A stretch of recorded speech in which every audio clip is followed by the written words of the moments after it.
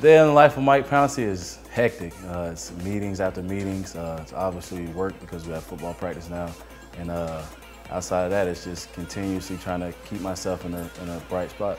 If I become the face of the Dolphins franchise, it means everything to me. To obviously show my hard work on and off the football field, and it'd be an achievement I'd be very proud of in my life.